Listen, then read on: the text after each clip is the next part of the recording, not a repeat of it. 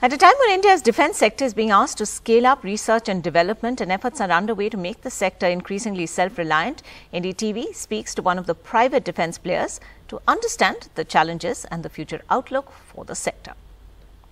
The defence sector has clearly witnessed a challenging time in the midst of the pandemic, where other sectors like IT and so on could work from home.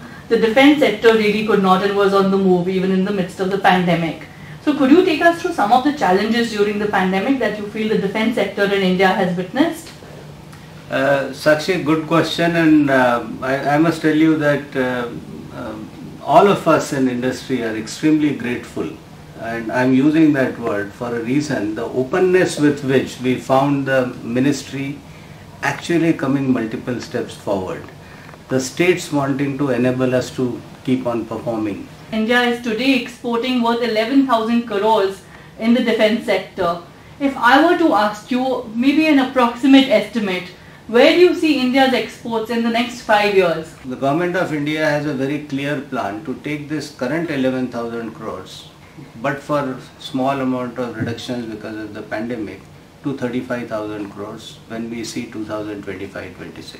So we see that it's tripling, little more than tripling over next just about 4 financial years, and that's an opportunity which is granted to the industry. Great target there for manufacturing and for exports in the defence sector.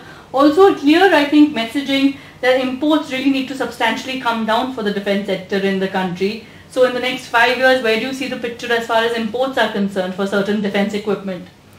See, when you look back 5 years, we typically used to have about little more than 60% imports of our defence budget. Bulk of it was going towards that. Today we are somewhere about 65% indigenous, and it's only going up. By the time we see that 25-26, we believe we probably would have reached somewhere very close to about 75-80% indigenous content. So that's essentially where it's moving.